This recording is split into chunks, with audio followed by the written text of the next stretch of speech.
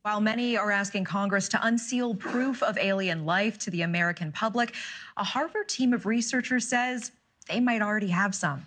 They say microscopic debris at the bottom of the ocean floor could be from alien technology. And Harvard professor Avi Loeb led that mission to the ocean floor and joins us live now. Professor, thank you for being here. Thanks for having me.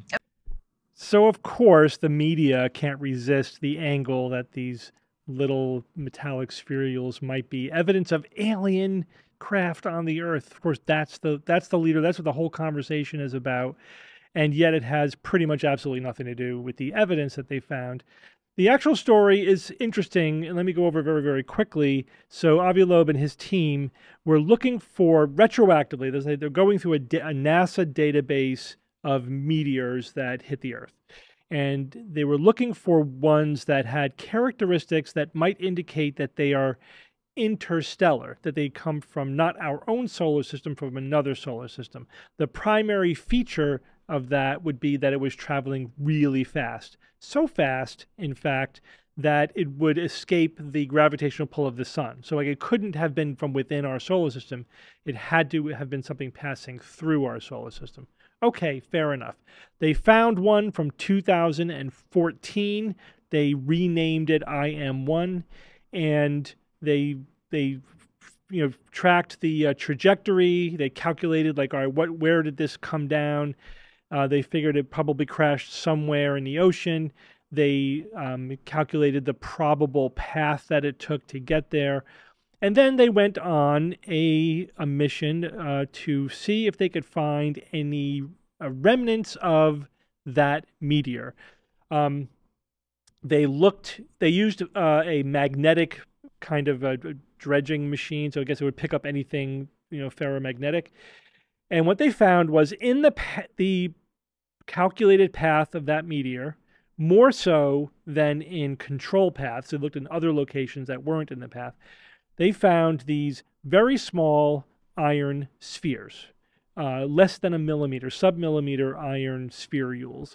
Now, that's not unexpected in that whenever anything burns up in the atmosphere or gets liquefied, because it's then in free fall, it just forms into a perfect sphere. And so we see that often in the aftermath of meteor impacts or any really small debris that burns up and then rains back down. It basically forms into a sphere, cools as a sphere, and that's what you find. So not surprising. And so okay, fine. So as far as that goes, they said, all right, they make a pretty good case that meteor was probably interstellar. I know that there's been some debate among astronomers about that, but let's say, okay, maybe they won that argument. And so far, according to their own evidence, it sounds like they found debris that's probably from that meteor because it was in that path more than control paths. Okay, I'd like to see that data. I'd like to see how, did they really look enough in other locations, to see, how common those spherules are. But even if we buy that as well, then what they likely demonstrated is that they found evidence of an interstellar meteor and they found the physical remains of that meteor. Okay, but we still need to confirm it. We need to confirm it with some dating methods. They need to do a little bit more detailed analysis of the spherules themselves, isotopic analysis, etc. That is still coming.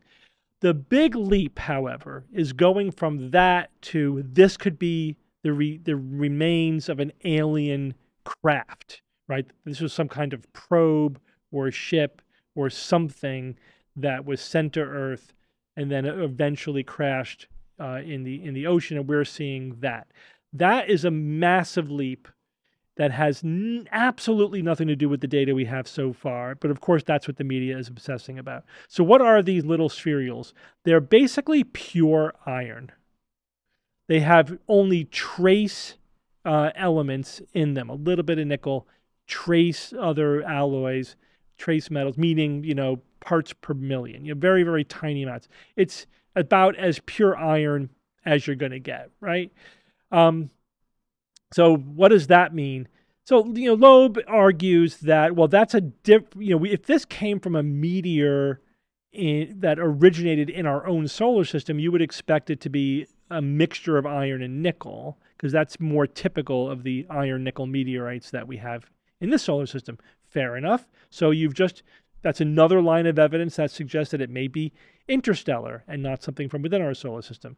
But again, he sort of encourages the leap from that to, that's so unusual that, it's not like anything we know. So it may be an alien craft. It's like, yeah, but we're talking about pure iron. It's iron. So what are you saying, that the alien spacecraft was made out of iron? Right? It's not even made out of steel or some other more exotic material. It's iron? I mean, that doesn't make any sense. And we also know that there are definitely hypothesized sources of iron other than like the nickel iron typical meteor asteroids that we know of. One possibility, for example, is that these are the remnants of a supernova of a star that that accumulated iron in its core prior to going supernova. That would be exotic, but it's still just an astronomical source. It's these supernova iron bullets that got thrown out into the universe when the sun went supernova. That seems like a much more likely answer to me than it's some kind of an alien artifact made out of pure iron, which makes no sense. So that's the leap that drives me nuts. And of course, that's the fact that the press is obsessing over that last complete, massive leap in logic, not based on any real evidence, is very frustrating. It's being actively encouraged from what I've seen by Avi Loeb. Even though he's not making explicit claims at this point, he's saying, well, we got to study that possibility, and he's putting it out there as a possibility. Complete nonsense. It's iron. It's just, that's all we have. That's it. At the very most, we could say, we're not sure where this came from. And you still have iron balls at the end of the day. So the astronomy is interesting, as it often is. And always, it seems, whenever we get to the edge of our astronomical knowledge about a current phenomenon, somebody says, aliens. Maybe this new thing that we're not 100% sure what it is aliens. And so far, every time, it's been proven to be wrong. I'm not holding my breath on this one. It's pure iron, right? It's not impressive. I'm not holding my breath that this is an alien artifact. As awesome as that would be, admittedly, I would find that. Imagine if we found a crashed alien spacecraft on the Earth, and that would be incredible. So they're still going after the main chunk of that meteor. They think that they could find it. That would be great. Let's find it. Let's see what it is. Maybe it is the core of a dead star. That would be awesome too. Just imagine that. I hope that the real astronomy here doesn't get lost in all the alien nonsense, which is almost certainly not true, given that it's, iron. But I think I mentioned that a few times. So we'll keep an eye on this one. But, the way this is being promoted and presented in the media is just nonsense. There's no reason at this point to think this is an alien spacecraft.